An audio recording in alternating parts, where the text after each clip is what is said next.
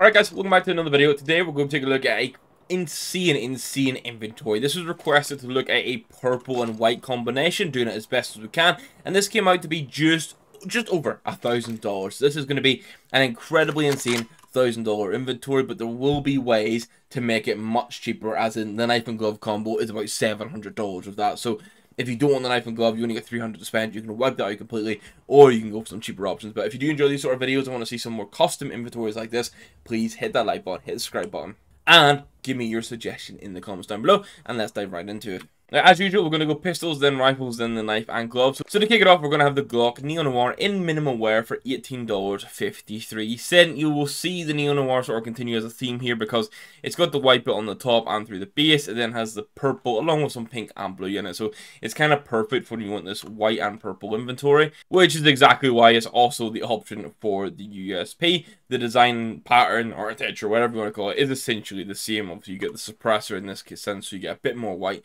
on the end of the weapon. But you know what? Neo Noir skins are super popular, they're really nice, and it's a perfect fit. Now, over on the decal side of things, we have to go for a print stream. It's a white skin with a black base, and it has that like effect on it, which kind of gives it like this pinky purple shine when it's in the light. And then obviously, with all these skins, you can upgrade it by putting some stickers on it, which in this case, you can see by throwing on a few of the woody fluxo holes from Paris. It adds a bit more sort of purple onto the weapon. You don't see it too much whenever you're holding it there, but you do in this sense here.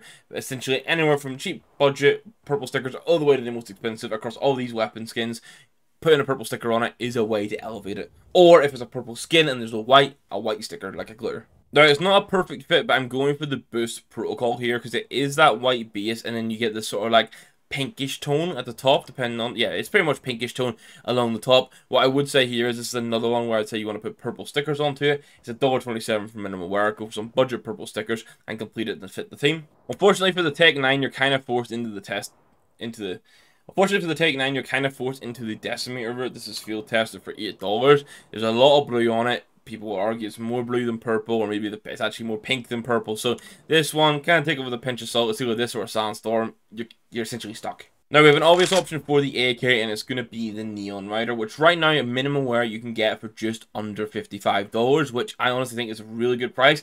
Could have swore a couple months ago when we were doing these, this would have been like an $80, $90 weapon skin. So, you know, really like that sort of drop we're getting. This is one where I think you either go purple on top of the purple, or maybe where you've got the bits of blue, that's where you put the purple sticker, then on the purple you put a white sticker, kind of try and mesh it like that.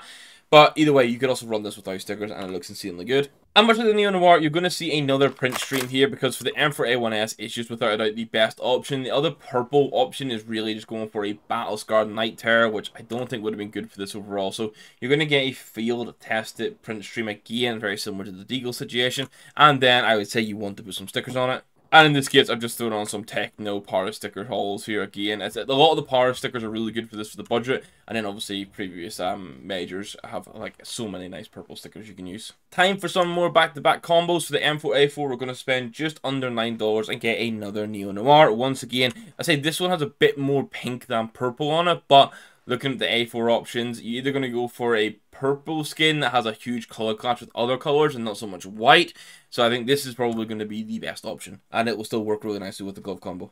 And like I said, we can continue that over with the AWP Neo Noir. This, for me, is a super underrated AWP, more so because we don't see it a lot. Like, you see the Glock, you see the USP, you see the M4A4.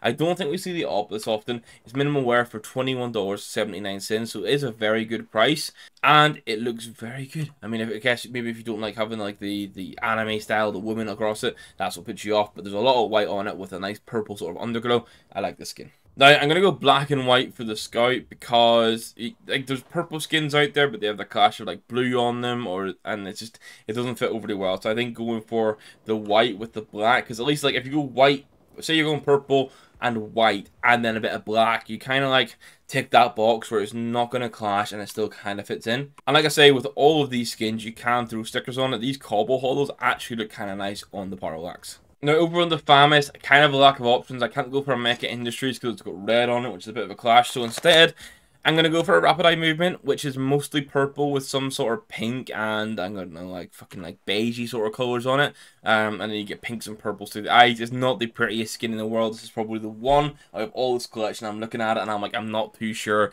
We definitely need to see some better family skins coming out. And I've put G2 glitters on it because I wanted to try and force the white in. At least for the Gail, there's kind of a no-brainer. We can go straight for a chromatic aberration. I know the pattern on this is pinky and purple, but then you also get lots of white accents, like the star and the numbers written on it, and then it's on that black base. So I think overall, for like a white and purple inventory for the Gail, like you could go Sugar Rush, which is purple, but it's kind of like a full purple, a little bit of blue. Either or fits in nicely. The MP9 is going to have to be the Starlight Protector, because this way you're getting a lot of white. Again, you've got a bit of black and gold, but I think these are, again, two colours that they're like they're secondary and don't clash too much. You get a bit of rainbow coming from the unicorn.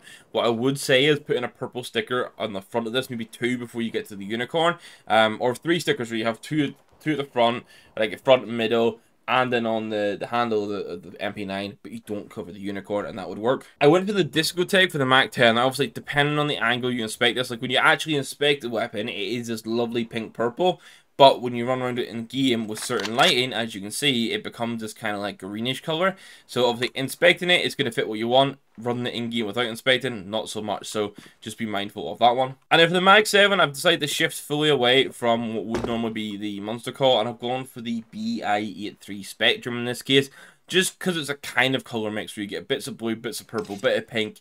It was kind of the best option we had, and that completes the weapons for this, which is 16 different weapon skins in total. And now we'll look at the knife and glove. Now for the gloves, I'm going to recommend you go for some driver gloves, Imperial Blade in Field Tested.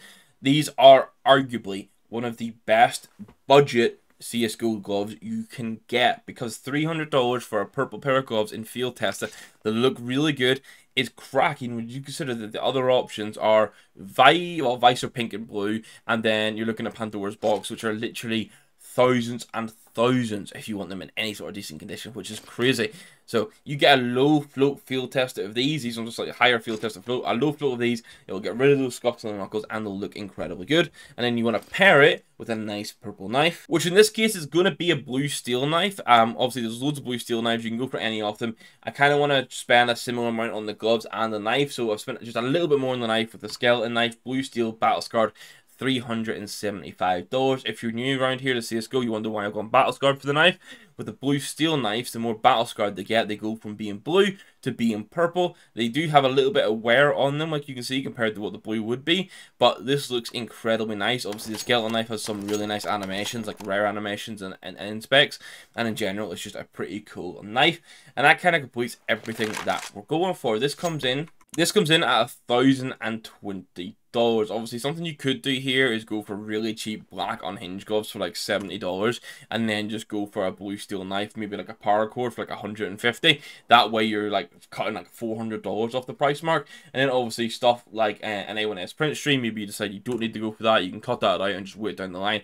That's how you can make this like much more budget friendly. But guys, please give me your feedback on this, because it's a little bit harder to do like these custom teams where you're pairing two colors together due to as many skins as we have in the game. There's a lot of color ranges and design styles to cover, so whenever we're trying to pair two together, it can get a little bit more tricky. But I think we've done a really good job here. So as I say, let me know what you think of it down below if you want to see anything more like this, and if you do, drop your suggestions. Outside of that, guys, thank you very much for watching. Make sure you hit that like button, hit the subscribe button when you're around here, and I'll catch you in the next one. Goodbye.